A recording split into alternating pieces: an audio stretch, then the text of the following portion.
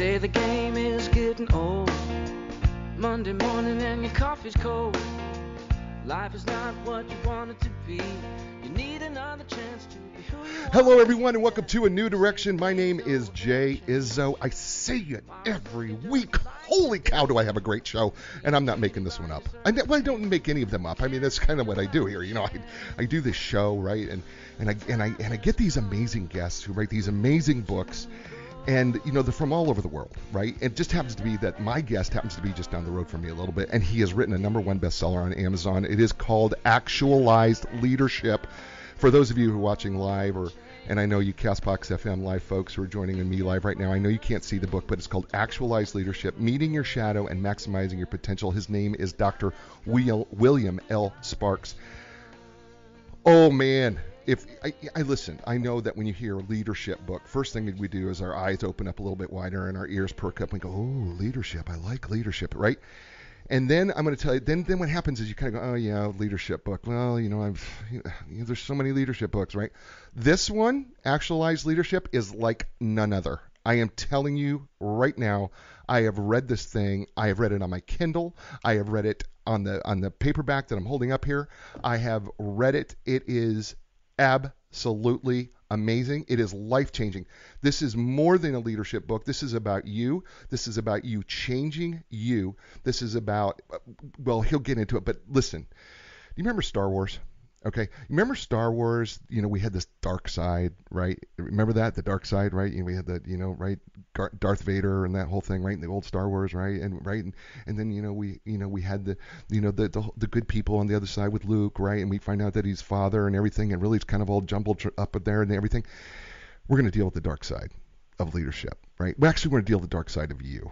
And he's going to, and Dr. Sparks is going to call it shadow. But you know what? Let's not get all into that because he's going to want to talk about that. And we're going to deal with the dark side, and it's going to be fun, and it's going to be awesome. And I'm going to tell you, I don't care if you are 9 listening to my show or 90, you're going to grow from this book, okay? Because that's what this book does, is it's going to help you grow and become the person that you always dreamed that you could be, the person that you've been intended to become.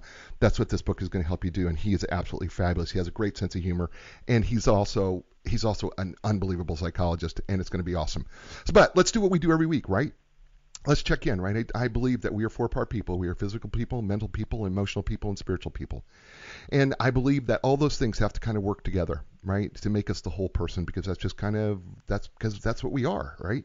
So let's talk about where you're at out there today on a scale of 1 to 10, 1 being miserable, 10 being outstanding, 5 being average. All right, how are you doing physically? Give yourself a number. What do you think you are out there physically? Are you feeling like I'm just kind of average, or are you feeling a little under the weather? Maybe you're feeling like a 3 or 2. Maybe you're going, you know what, Jay, I feel okay, but I'm a little short here because I should have worked out and I didn't, or I haven't exactly been eating right? So whatever that number is, what is that number for you? And then the question becomes, well, what can you do to change it right now? What is something that you can do right now? What is it that you could do right now to change that number? Right? I mean, there's always things that we can do. It can be taking a walk. Matter of fact, you can be listening to this show, taking a walk. Maybe you are. People who listen, in 35 countries around the world are listening to the show, and it's like, well, maybe you're out there walking around. Maybe you're listening to me on the beach somewhere. Great. Awesome, right? Getting a little exercise, good for you. So you got that number somewhere between 1 and 10, right? You got that number, and then how do you get to the next number, whatever that number is, all right? Good for you. All right, let's look at the second area. We're talking about the mental area. What do I mean by the mental area? Well, we have 2 halves of the brain, right? We have this right side, which is our creative, fun side, right? We like music, right, and that type of thing. That's kind of that right side. And then we have that Mr. Spock logical side, right, on the left side of the brain, right? And we really need to feed both halves of that brain. Right? We really, really do if we want to be a really whole mental person. So what are you consuming? What are the things that you're consuming to help grow both sides of their brain? Right? And there's a lot of ways to do that. You can listen to shows like this. You can read. You can take up a musical instrument. You can do all sorts of things. You can learn a new language. All sorts of things that you can do to help yourself grow. But the real big deal for me is this, that you're growing, okay? And that you're consuming good things, right? Not bad things, good things. So on a scale of 1 to 10, 1 miserable, 10 outstanding, where are you at this week? Right? Feeling like you're mentally, Jay, I've been reading the books that you've been telling me to read, and actually I've been good. Good for you. What does that make you? 7? Well, then how do you get to 7.5? Because the higher we go up in the scale, the harder it is to get to the next number, right? Because it's hard to get to a 10, right? It's really difficult. So sometimes you just can't get from a 7 to 8. Sometimes you just go to a 7 to 7.5. So what are you going to do? What do you need to change in order to get yourself into that next mental level? All right, so we've got 2 numbers, physical number, mental number. Now, the third number, scale of 1 to 10, 1 miserable, 10 outstanding. Where are you at emotionally? And, we talk about these things like emotional quotients or emotional intelligence, right? We talk about those things and kind of feels it's a little, what does that really mean? Well, basically, how well are you able to control your emotions, first of all, right? I mean, do the little things get to you? I mean, do you find yourself responding, just reacting, and all of a sudden all this stuff comes out because you have the inability to control your emotions? Well, that's for part of it. Or how well are you able to tap into the emotions of others? Because that's also important, right? Because how well are you able to understand another person's emotions? That's all part of that emotional intelligence, that emotional quotient. And, you can always work on that. A lot of this is about intention. What can you do to be more intentional about being better with your own emotions? So on a scale of 1 to 10, where are you at this week? Right? 1's bad, 10's outstanding, 5's in the middle. Where are you at this week? And then what can you do? What can you do intentionally to change those things? Sometimes just listening can be a great exercise in dealing with your emotions. Instead of opening, you're going to hear him probably say, you can hear Dr. Sparks probably say, what, we have 2 ears and 1 mouth. And, there's a reason for that, right? So maybe that's part of your way of dealing with your emotions. And then finally, the fourth area is the spiritual area. And, this area is the area that people always ask me, Jay, I don't know if I feel very spiritual. I don't know if I believe in the spiritual stuff. And I said, look, you know what? I've got a science background. Okay. I mean, my master's of science and my PhD work was as an experimental psych guy. And listen, I get the whole science thing, but the truth is, can't explain everything. Just can't. Sorry. Science can't explain everything, and I know that there's some of you out there say, well, eventually it will, and I'm going, no, it won't, because there's so many things that we just can't explain, and sometimes that whole leftover thing that we can't explain, but we know is real. Sometimes you hear a piece of music and it touches your soul, right? We say that, right? And it's because it does something to us that we can't really explain, right? And we can't scientifically explain it, but we know that it does. So the question is, and for some people, it's faith in something, whether it's faith in God or faith in nature or, faith in karma, or sometimes people have faith in themselves, right? But somewhere you have faith in something. I promise you that you do. And you believe that something gets you to the next place. So how is that working out for you spiritually, right? On a scale of 1 to 10, how is that going for you, right? And then what can you do about to change that? All right. So you've got these 4 numbers, right? You got a physical number, mental number, emotional number, and spiritual number, right? So you've got those numbers. Now what do you do with them, right? Well, you got to think of them as kind of like the legs of a chair, right? If they're uneven, it's kind of hard to sit in that chair, isn't it? And at the same time, if they're too low, it's really hard to sit in that chair, right? So the whole point is to bring that chair up as evenly as possible, but also to get it to the right height. And we have this book today. It's called Actualized Leadership, and it is by none other than Dr. William Sparks, and he is outstanding. Dr. Sparks serves as Dennis Thompson Chair and Professor of Leadership at McCall School and Business at Queen's University, Charlotte. Concurrently, he serves as the Managing Director and for William L. Sparks and Associates, and as a partner with Peter Browning Partners, providing leadership, team, and board development services to organizations worldwide. He created and validated the Actualized Leader Profile, ALP. By the way, if you go to www.alpfree.com, you can actually take the shortened profile, and it's kind of cool. You'll enjoy that, right? And the ALP 360 and the Actualized Team Profile over the last 20 years, he's validated it. He's reliable. It's valid. And they've been translating. It's been translated in 9 languages. He's done TED Talks. He's the power of self-awareness. He explores the importance of personal responsibility for self-actualization. He's completed his PhD in organizational behavior and development from the Business School and Public Management at George Washington University. He lives currently in Charlotte, North Carolina, right here in the great state of North Carolina, with his wife, Erin. And so please welcome to the show, and welcome Dr. William Sparks. Wow, thank you, Jay. It is a pleasure and an honor to be on your show tonight. I really appreciate the very kind and generous introduction.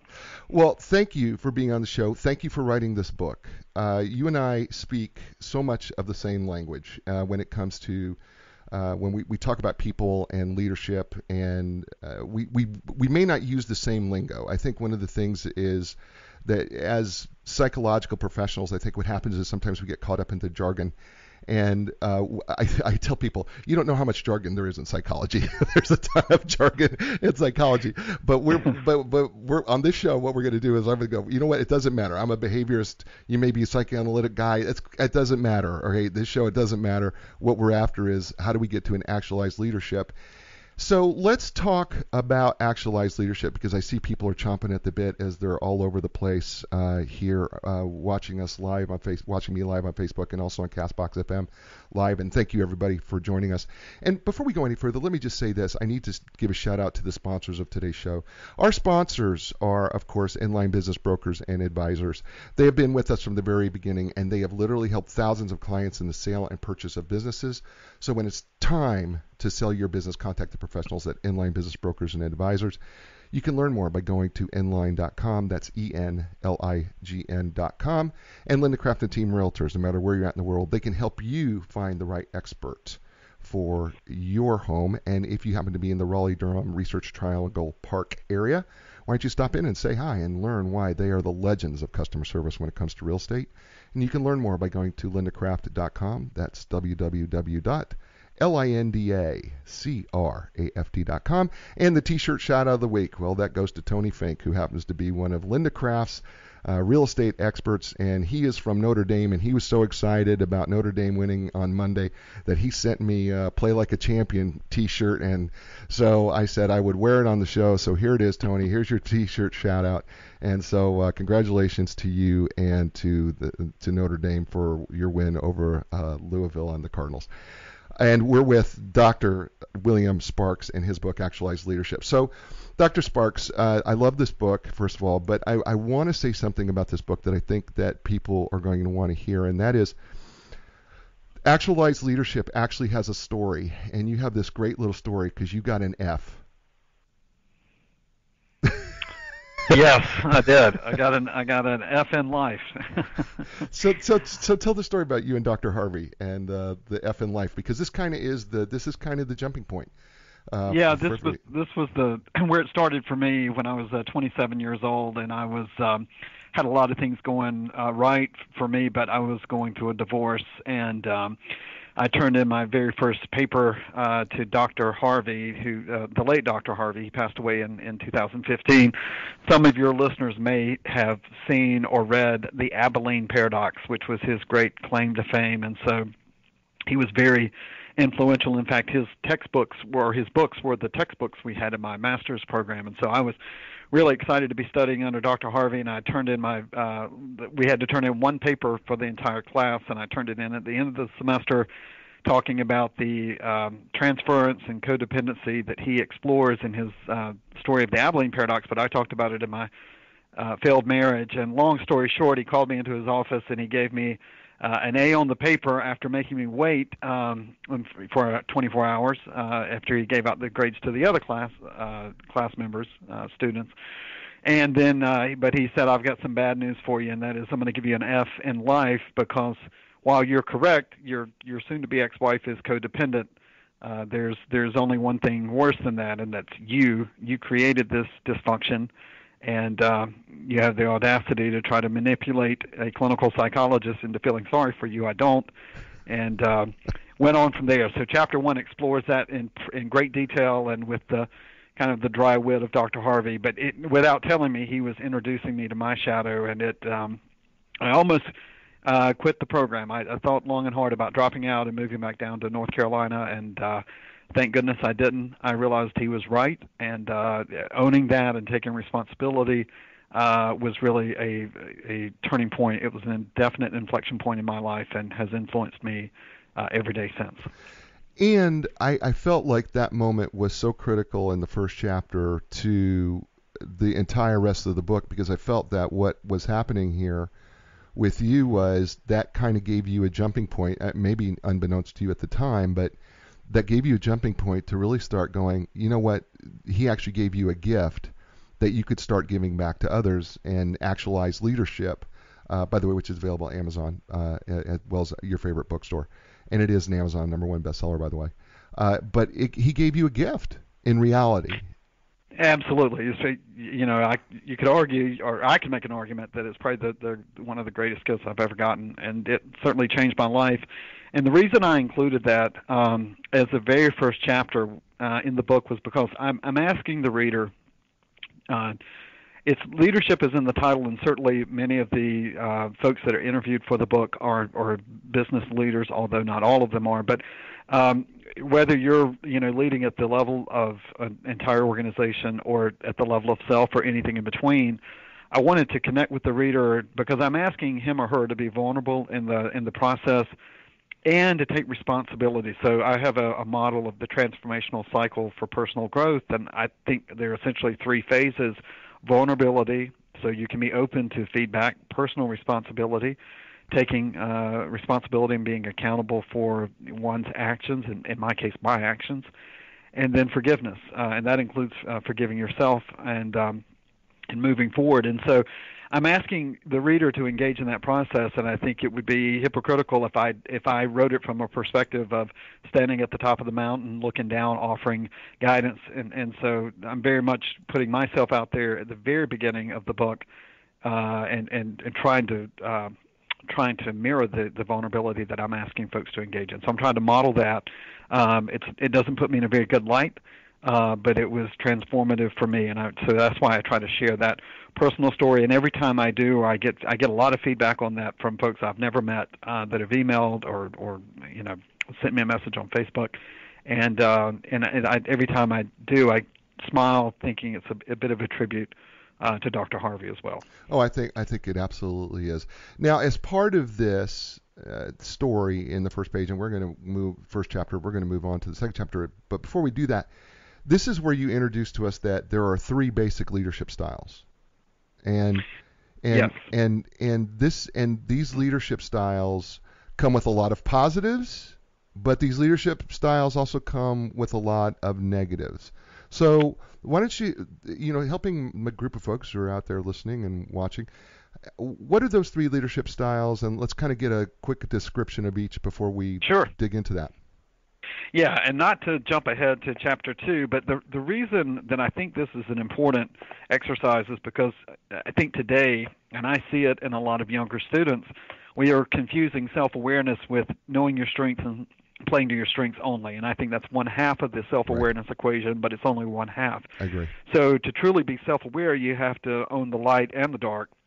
And so I rail against the strength finders culture that we live in because we're missing that part of it. So wait, hold on. Well, let's stay there for a second, because I think this is the way the conversation goes. I'm just going to stop you. Right? That's the asserter in me, by the way. Sure. Yeah. Don't worry. I've worked through my controlling, arrogant parts of me. I've been working on those, the condescending issues. I've worked through those. Anyway, no. So let's talk about, though, because it is a myth. The myth of, let's just talk about it before we get into these, because I think it really is important that we because there's this whole myth out there that we are really self-aware. And the truth of the matter is we're not really all that self-aware, are we?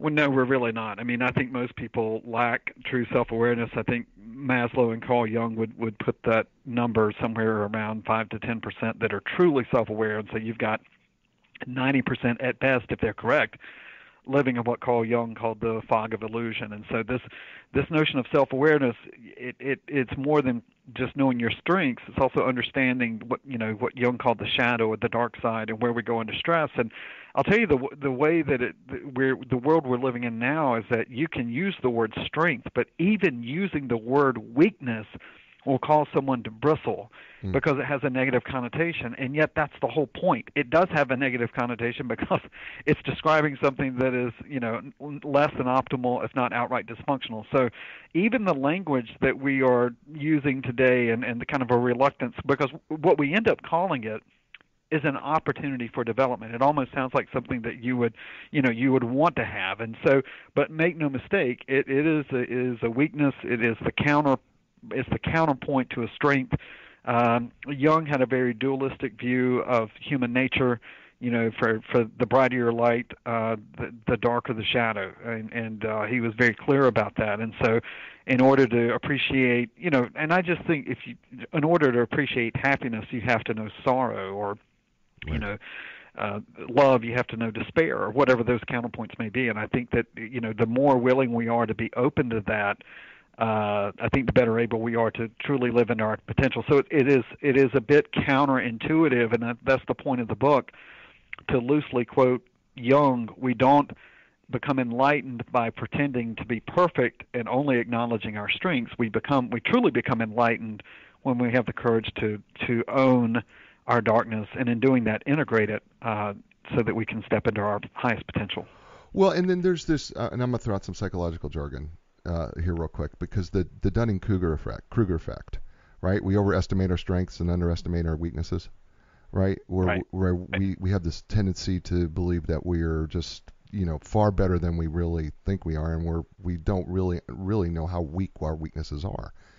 And the question then becomes, this is the question that came out of the book for me. I was like, well, how effective? I mean, you may be a pretty good leader, but how much better could you be if you were willing to look at the dark side of yourself? Yeah, and I think that it's not even just the leader. It's how much better of a person could you be if you gave permission to those around you in your orbit, whether they're in your personal or professional life or both. If you had the courage to say, hey, for example, I have a very high need for achievement, and that means I'm very detailed oriented. I'm uber organized. I have my wife is an off the chart achiever, so color coded spreadsheets for everything you can imagine.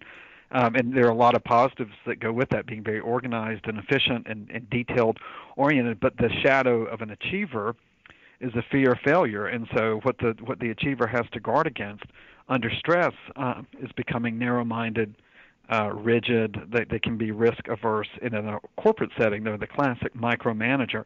And here's the irony in that is that if you micromanage or you let your fear of failure drive your behavior, you're almost guaranteeing that you're going to either step into failure or you're going to sub-optimize your success. In other words, you're going to change your trajectory.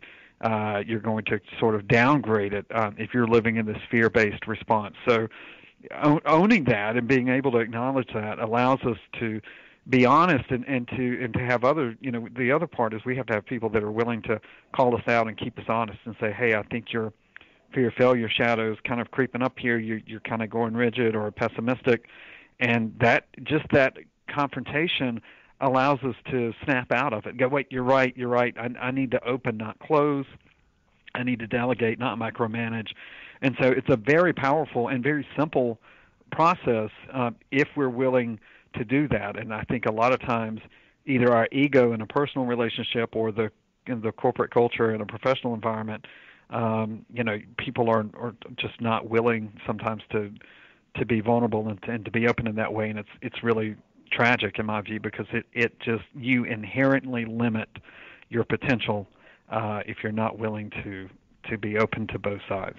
Well, I by the way, we're talking with Dr. William Sparks, author, best-selling author of this book, Actualized Leadership, and Meeting Your Shadow and Maximizing Your Potential. This is not just a leadership book for organizations. This is about leading you ultimately and about becoming the best you that you could ever be. As a matter of fact, the subtitle is Meeting Your Shadow, Maximizing Your Potential.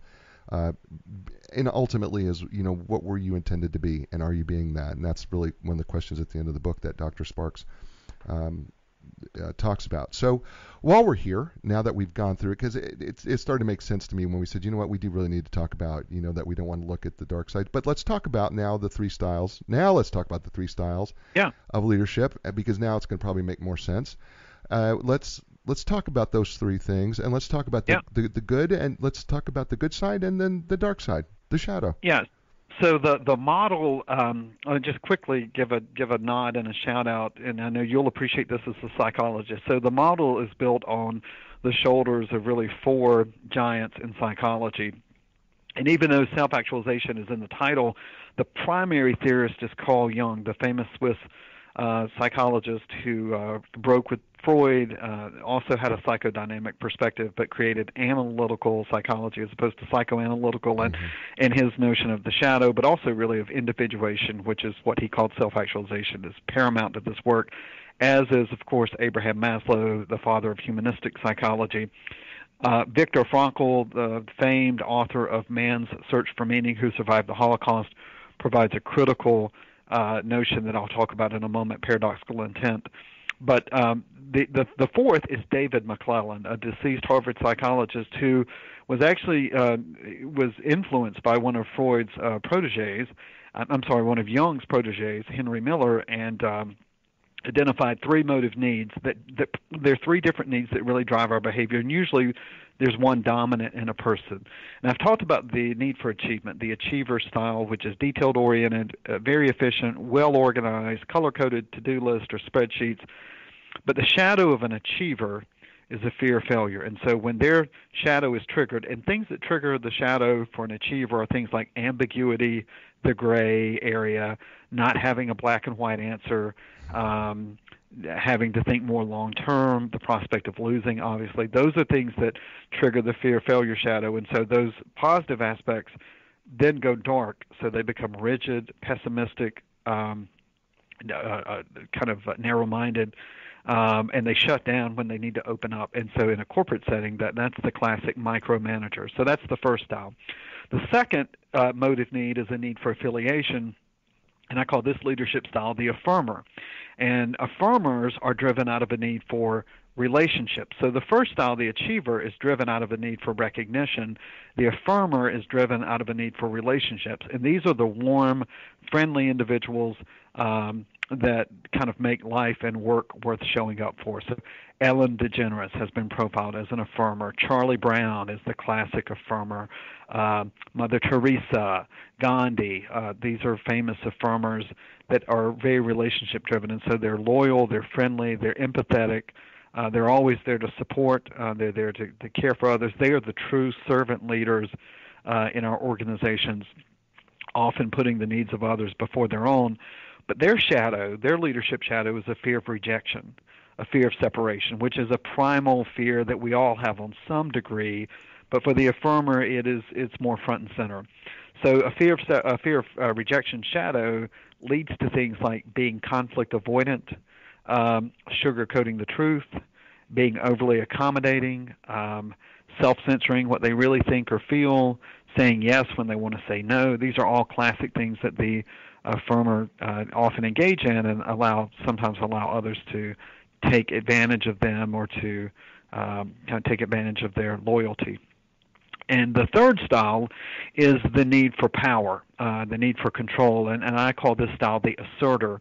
And this style, it has some similarities to the achiever, but it's more of the results-driven. So it's not about personal recognition, but it is about longer-term, larger results. And so these individuals like to be in control. They are decisive. They are confident. They're often charismatic. They're very candid with others.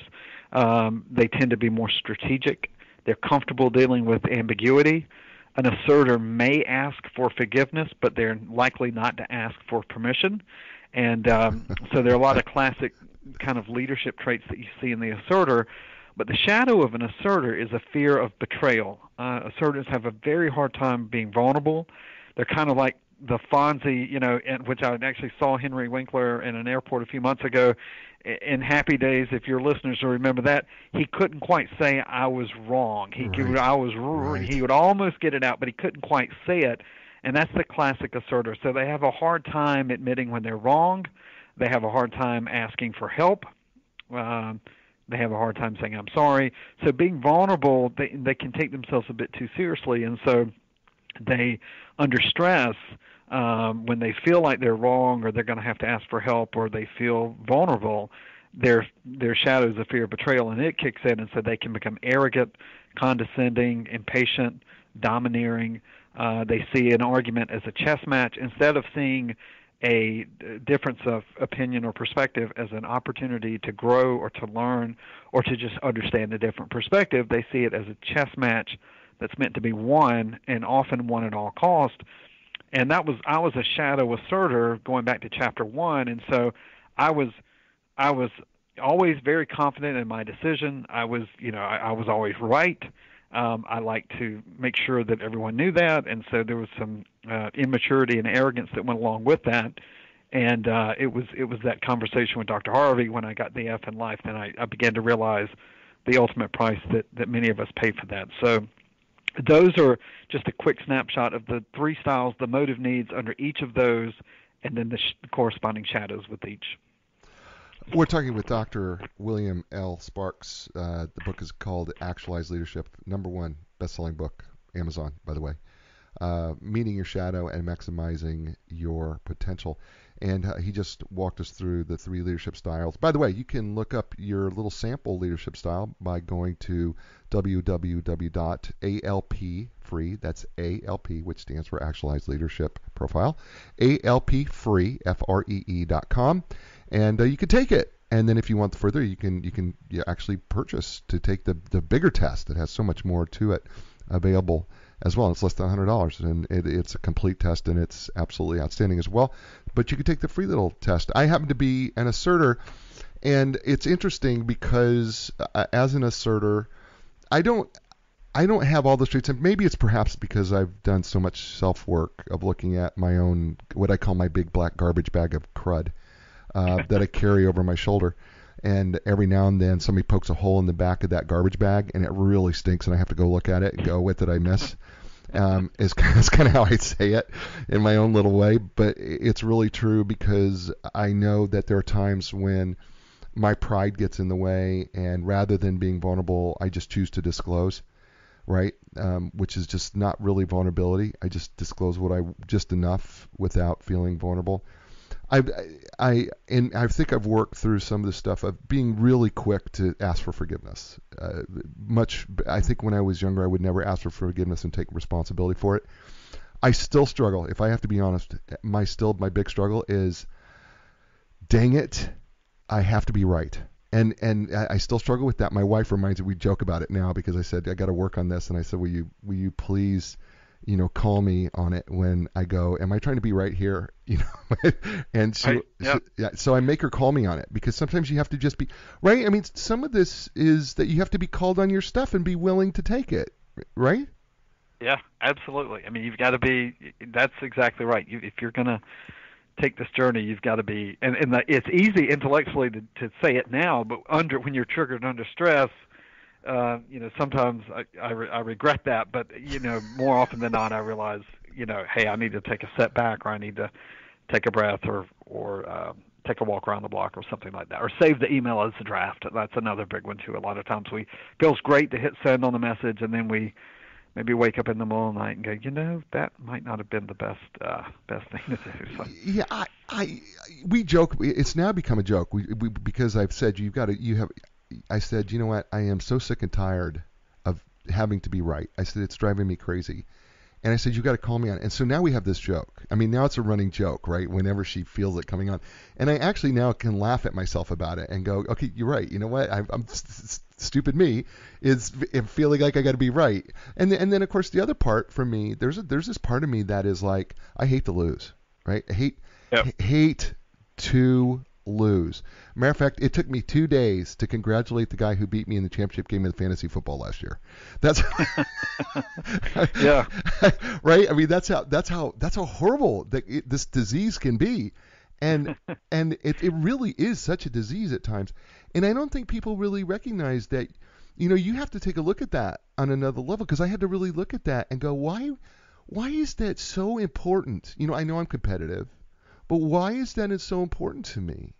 That yeah, and right. I mean, because that's the hard thing, because I really challenged myself. I remember sitting in Carolina Beach going, why is it so important to you? Why do you nobody's really making any money on this. Why are you so upset about this?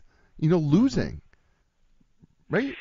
Yeah, I mean, that's a great example of just, how every day you can, and as an asserter, I can certainly, relate to that very well. I think that one of the things I've learned over the years is that, you know, I get to choose what tug of war I get into. As my Sicilian mentor, Dr. Dominic J. Mineta, who I dedicated the book to, Dr. Mineta reminds me often that we can pick up the rope and we can get into a tug of war, or we can just step over it. And I think the more self-actualized we become, the more resilient and settled we become. And so I may completely disagree with a person and have a very different perspective or opinion, and just not feel the need to engage in trying to be right, or even win an argument. And I think that's where that's been very helpful for me, because I was always one to pick up the rope and start tugging. And so I can't think of the quote exactly now, but it reminds me of the kind of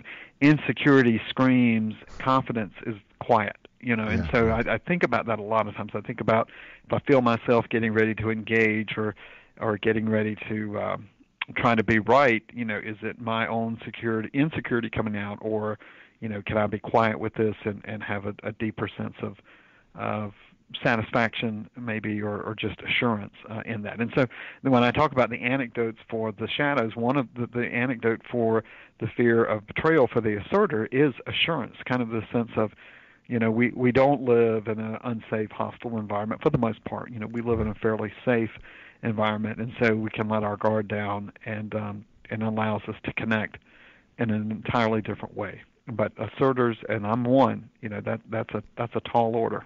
It sure is. We're talking with Dr. William Sparks, his book, Actualized Leadership, and you're listening to right here on A New Direction. And A New Direction is brought to you by who else but our long-time, first-time ever sponsor, and that was Inline Business Brokers and Advisor. So are you a business owner? At some point, you're going to need the services of an experienced business broker.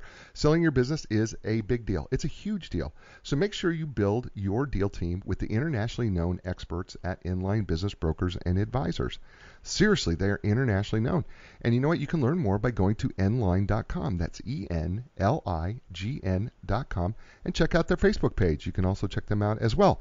And then also Linda Craft and Team Realtors. It doesn't matter where you're at in the world. If you are looking to sell your home or buy your home, Linda Craft and her team can help match you up with the right real estate expert to help you sell that home or find that home. And if you happen to be the Raleigh-Durham Research Triangle Park area, stop in on Six Forks Road. Check them out. They'll give you a free bottle of water. I promise you they will. Tell them that Jay told you to give free bottle, but they'll do it anyway. Matter of fact, people say, please stop giving us water. But check them out, because here's the deal. Here's the deal. They are known to be the legends of customer service when it comes to real estate. They've been doing it for over 34 years. So why not find out why that is? Just go to lindacraft.com. It's LINDACRAFT.com. And we're back with on A New Direction with Dr. William Sparks and his book, Actualized Leadership. So we're going through this book a little bit here, and we haven't talked much about Frankl, but Frankl says something. You quote him. Well, actually, you don't quote him. You say, Frankl, in his Man's Search for Meaning, he focused on the only real power he had as the victim of the abuse that he experienced during World War II, and that is the freedom to choose his response to the situation. And then you go on to say we are free to choose our attitude and response to every situation or person. When we react to others in fear and anger, we relinquish this freedom of choice. And I feel it really spoke to me, because I'm a big believer that we just have choices. And I remember teaching psychology classes and saying, look, you can kick me in the shin. I have a number of responses. I do not, at 6 feet 5 inches, 250 pounds, have to punch you back, right? So I don't have to do that. But I have a choice. And I am not an accumulation of all the things that have happened to me in the past. I still have a choice for all those things. Dig deeper into that. Yeah, so that's another example of that, is that, when we get cut off in traffic, the car in front of us that just cut us off, their bumper is not somehow magically, there's not a string tied to our middle finger that causes it to go up automatically. So, when you get cut off in traffic, some people yell and scream and beat the horn, or more, and they cut me off. But actually, we have a choice. We can think, well, maybe they have something really important going on, or maybe they're just a jerk. But we can choose our response to that. When we react, we forfeit that freedom. And Frankl was very clear to tell us that's the only freedom that we have. So, and that's where he and Carl Jung lived at the same time. There's no real evidence that they corresponded, but you certainly see the influence they had on each other. And Jung famously said, "I am not what has happened to me. I am what I choose to become." And he was talking about individuation, which is what influenced Maslow to create the concept of self-actualization. And so, Jung's kind of laying the groundwork, and in fact, Maslow cited Jung as kind of the forerunner in the humanistic approach of, instead of looking at what's wrong, let's look at what's right with individuals and kind of how those that live into their highest potential. And so, I think that quote about we can be a victim, or we can choose to take responsibility and live into our highest potential.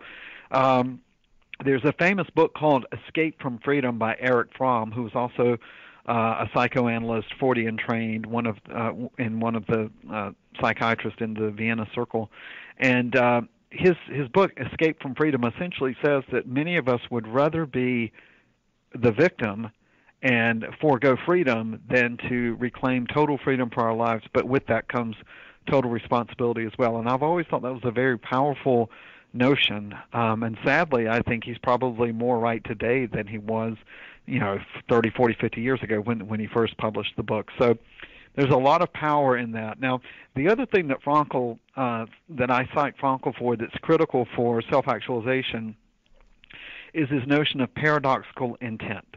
Paradoxical intent is when the very thing we are trying to avoid, we create. And so the whole point in helping people identify their shadow is to help them realize that if they are allowing their fear of failure or fear of rejection or fear of betrayal shadow to drive their behavior, Frankl famously said the more we fear something, the more likely we are to experience it. And that, to me, that's probably the most powerful insight in the book. I mean, if you really start thinking about what do I fear the most, and if I'm letting that fear drive my behavior, I'm actually increasing the likelihood that I'm going to experience the very thing I'm trying to avoid. And so Carl Jung is often credited with saying this. There's some debate about whether he said it or not, but he's credited with saying it a slightly different way.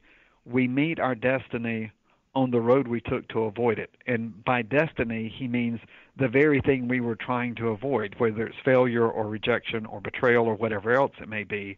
When we let fear drive our behavior and we're in our shadow, we increase the probability that we're going to experience that very thing, the very thing that we're trying to avoid. So it's a very powerful concept. It requires vulnerability, but it also requires the responsibility that comes with, having a life that is well lived, but one that you take total responsibility for. And that means, I can't blame the person for cutting me off in traffic if I overreact, like an adolescent or, crazed teenager. I have to own that, irrespective of what the context is.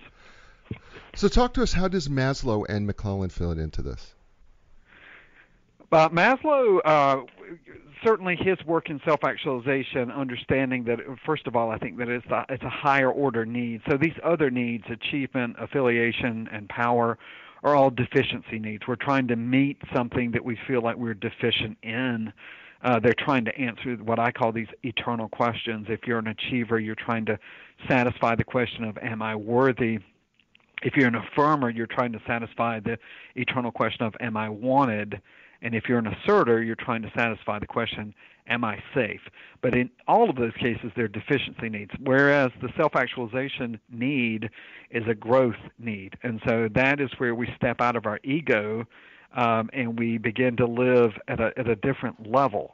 We just transcend some of the things that maybe used to trigger us, and we're more creative. We would rather talk about ideas than people, we kind of get out of the whole criticizing and critiquing others and focus more on ideas that tend to be more creative. We allow that creative side to kick in. And in the full version of the Actualized Leader Profile, I assess what I call the 9 attributes of actualized leaders, and I spent the last 12 or 13 years researching the characteristics of self-actualized individuals. and there were 9 that I found that had a statistically significant correlation with self-actualization. And so all of those 9 come from Abraham Maslow's research. There were 17 he identified in total, and so 8 of those, while I think humility and gratitude, for example, those 2 certainly are a part of being self-actualized, they're not part of the full assessment because they didn't make the 9 cut. But something like peak performance or flow, as we were talking before we went on air with Csikszentmihalyi from the University of Chicago, who certainly added to that concept. Maslow called that a peak experience, and really, in many ways, they were talking about the same thing, although I think Csikszentmihalyi really did a better job of operationalizing it from a perspective. So Maslow is critical for adding that aspect of the not only understanding it as a higher order need, but certainly the 9 attributes and the full ALP assessment all come directly from Maslow. I got you. So I want to move ahead here because I'm like going, do you know how fast this has gone? This is crazy. It has gone by fast. Yeah. I'm like, oh my gosh, we're down to the last 10 minutes or so. I'm like, we even got out of part 1. We haven't got part 1 because this has been a lot. It's been a lot of fun, and I've really enjoyed this. So let me just jump ahead a little bit here, and okay, sure. Let's talk about how our leadership style affects the greater organization. Yeah, so that's actually going to be the next book. It's going to be Actualized Teamwork, Managing the Shadow Side of Culture. I'm about 2/3 of the way through writing that now, but that goes all the way back to my dissertation research. And essentially, achievers create what I call a detached culture, because if they're shadow achievers and they micromanage, it actually creates the lowest performing culture in a work environment, where there's anger and apathy. And that is the tragic irony that Viktor Frankl was trying to tell us about, that actually the achiever style, if they're a shadow achiever, they're going to create the lowest performing culture, and thereby almost guarantee they're going to experience the failure they're trying to avoid. So the very thing they're trying to do, to micromanage a project or a process or a person to their definition of perfection. And I think that's key. It's to their definition, not some absolute definition. Right. Will ultimately create the lowest performing culture. So that's a detached culture. The affirmer style needs to be careful. A shadow affirmer that's avoiding conflict and avoiding difficult conversations and being overly accommodating and maybe spending too much time on relationships and not enough time on performance creates what I call a dramatic culture, and that is a warm and friendly culture on the surface, but beneath the surface there's a high level of frustration because people aren't being held to a certain standard, poor performers are maybe being tolerated and accepted, and that drives down morale for the others. So that's one to be on guard against. And that is the classic trip to Abilene, if any of your listeners know the Abilene paradox. That's when the group is unable to manage agreement that causes their dysfunction. And then the final culture is dependent. And so the asserter style that likes to be in charge and in control, if they're a shadow asserter, they create codependency at home and at work. And that's a culture that's kind of frozen in fear and anxiety. No one wants to upset the boss. Keep your head down, play it safe. And so, it's like a car that's in third gear. You'll get from point A to point B, but you're not going to get the innovation and the creativity and the full hearts and minds of folks because they're afraid to make a mistake or upset the boss. And so you've got different dysfunctions in all three. And so the goal is to not be less of an achiever or less of an affirmer or less of an asserter. At this point, that's kind of who we are, but it's to actualize yourself so that you are an actualized whatever, achiever, affirmer, or asserter. And so you're more in the light, and you avoid. So, for example, an actualized affirmer is someone who is friendly and warm, and they care about you, but they're also direct, they're candid, they call out poor performance, they're not going to tolerate someone who's not doing their fair share, and they will, if there's an elephant in the room, they'll call it out and have a group discussion. And so one of the stories that we hear about in Charlotte back when Mr. Hugh McCall was running Nations Bank and then Bank of America, there were stories of when someone would come in his office and say, Hugh, I'm having an issue with so-and-so. And he would say, okay, sit right there. I'll be right back. And he would go and get so-and-so and bring them into his office and say, sit right there across from this person. Okay, continue with what you were telling me, but tell this person, don't tell me. So, that kind of like just call it out, very transparent culture. So keep the warm and the friendly part because that's who you are at your core, but have the courage of your convictions and not let that shadow kick in. So it's not trying to change who you are, but it's trying to actualize the best of each of those three styles. We're with Dr. William Sparks here on A New Direction, and the book's called Actualized Leadership. And A New Direction and Dr. Sparks is brought to you by none other than Inline Business Brokers and Advisors. They represent profitable, privately held companies with gross annual revenues in excess of $1 million. Inline delivers the highest market value in the shortest amount of time with complete confidentiality. That is the registered trademark. And so you can learn more about the internationally known Inline Business Brokers and Advisors by going to inline.com. That's ENLIGN.com. And Linda Craft and Team Realtors. No matter where you're at in the world, they can help you sell or buy your home by finding the right professional to help you get whatever you need done in the real estate world. And if you happen to be in the Raleigh-Durham, Chapel Hill area, in the otherwise known as the Research Triangle Park, RTP, stop in and see them and find out why. For 34 years, they are known as the legends of customer service when it comes to real estate. And you can learn more by going to lindacraft.com. That's www.lindacraft.com. And we thank them for sponsoring A New Direction. And we're back here on A New Direction with author, psychologist. Dude's amazing. His name is Dr. William Sparks. The book's called Actualized Leadership, Meeting Your Shadow and Maximizing Your Potential. And you know what? We're getting so low on time, but I'm just going to keep going. We're just going to grind this thing out because I just got to, because the book's so doggone good. And one of the things as you moved on through this, you actually take us through layers, if you will, of this transformational journey. And you literally take us through one layer after another layer, and we start peeling back the layers. I almost thought it was kind of like an onion as we were doing this transformation. And then we get to the part where we go, okay, now what do we do? How do we practically make that change? And what are some of the practical tips?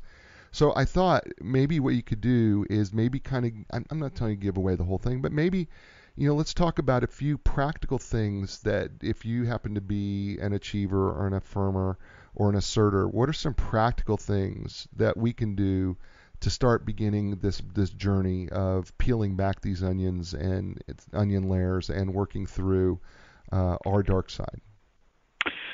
Yeah, so there's a fair amount in the book that goes into that in great detail, and there's some other support materials, worksheets, and a workbook and development guide that are available if someone's interested in really getting serious with this journey. I think that the first thing you have to do is kind of self-assess and know where you are. So, for example, when I talk about being conflict avoidant, that only applies to the affirmer. So for the asserters listening to this program, they're going to go, well, that I'm not conflict avoidant. That doesn't affect me. And they're right. It doesn't. And so I think you have to self-assess and know what your shadow is. However, if you are an asserter, being vulnerable, saying you're sorry, asking for help, not being able to help someone who needs it, those are triggers for that fear of betrayal shadow. So I think you have to start by self-assessing and having an accurate assessment of the shadow you're dealing with. And then for each of them, I talk about what I call the anecdote. So there's a transformational cycle that involves vulnerability, personal responsibility, and forgiveness that is kind of the overall model for that. But then unique to each of the three shadows, there's a specific what I call anecdote to develop. And for the achiever, it's developing a sense of abundance. Achievers really, without realizing it, they're going through life with a very scarce mentality, kind of the scarcity set where it's zero sum. If you win, I lose. There's not enough to go around for everyone. And so if they develop an abundance mentality, it quiets the fear of failure shadow. All of a sudden, it is wait a minute, there's enough to go around for everyone. I can celebrate someone else winning. That doesn't mean I lose just because they win. And so developing a sense of abundance and gratitude for what you have and where you are, wherever you may be, is really a powerful thing. And so this has just happened to me this afternoon. I mentioned to you I'm moving, and I had one of my MBA students happened to be driving by my old house as I'm moving stuff out there to the curb to give a few things away. He's riding a bike, and he is an international student from Germany, and was so excited and I was like, no, you can have it. He goes, I just have an apartment, I only have a bed, I don't have any furniture. And I said, no, you can have all of this. This is great. And, of course, he's on a bike, so I loaded it up in my car, and I took it over to his apartment. And, it's just this sense of gratitude. And people that are grateful, it doesn't matter what they have or how much they have in their bank account, they're happy. People that just don't have a sense of gratitude, it doesn't matter how much money they have. It doesn't matter what, they're just never happy, and they're never satisfied. And that's something about themselves that they need to explore and address, because there's no amount of material wealth that's going to fix that problem. And so here was, someone who was taking a lamp that I didn't want and a dresser and some other things, and was acting like it was Christmas morning. So gratitude and abundance are critical for the achiever. For the affirmer, it's developing a sense of connection to their purpose. So connection is a little bit misleading. It's not connection to something outside of yourself. It's connection to your purpose inside. And when an affirmer connects to their purpose in life, then they become more able to deal with conflict, to have difficult conversations, and just to be more confident in their own direction. So they rely less on the affirmation of others. And when you do that, you really regain your power. And then for the asserter, it's cultivating a sense of assurance, a sense of safety, a sense of forgiveness, both for yourself and for others that may have wronged you in any way. And developing that sense of assurance and safety, psychological safety, allows asserters to engage with others on a more vulnerable level. Of course, the most watched TED Talk, I think now it's up to 46 million. Brene Brown's classic, The Power of Vulnerability. If your listeners haven't seen that, I highly recommend it. It's 8 or 9 years old now, but it is really kind of calls to question the need to be vulnerable and why the benefits we gain from that. And so I think there's a powerful call to action for the asserters there. So cultivating those three.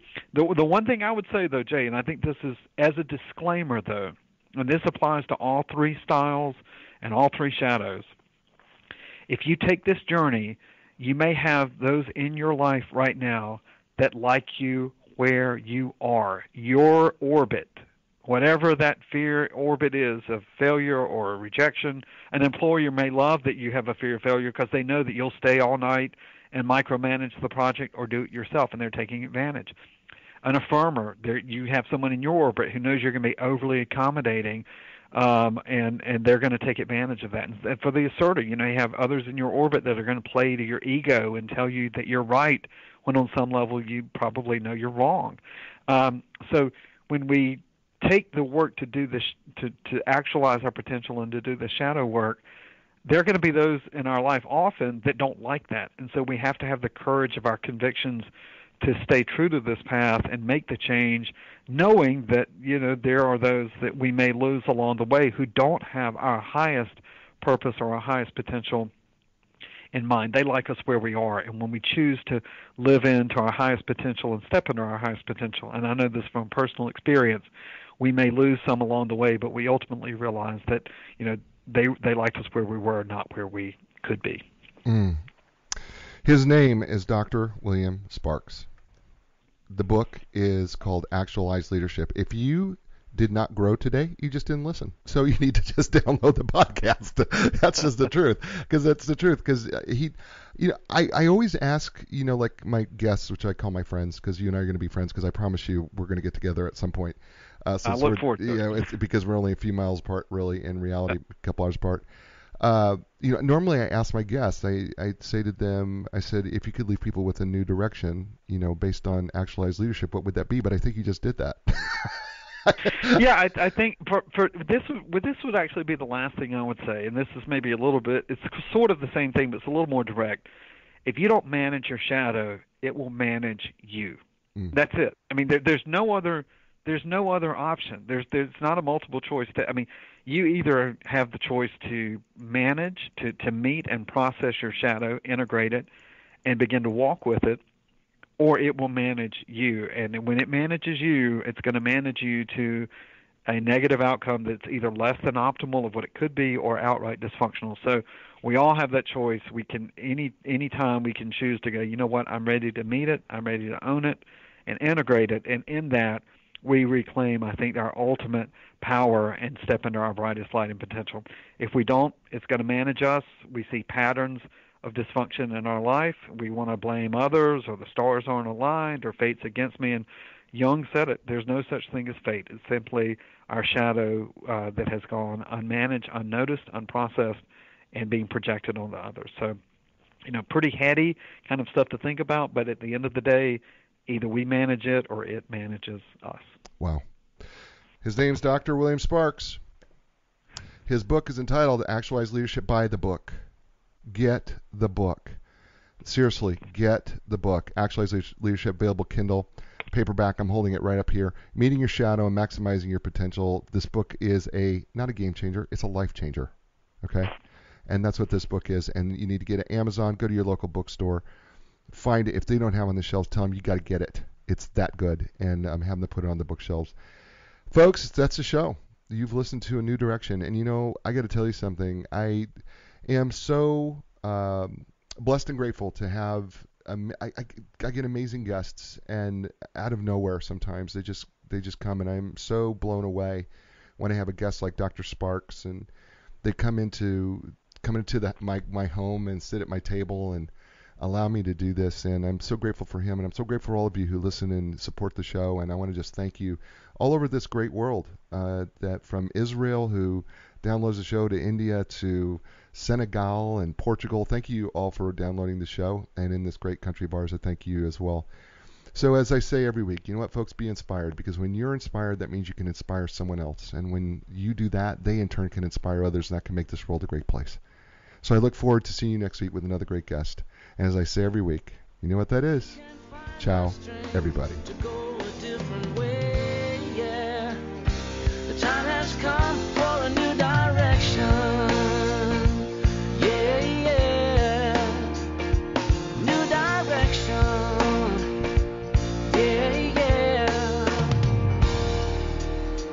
When you lost your confidence and the answers don't make sense, you got to keep your hope alive.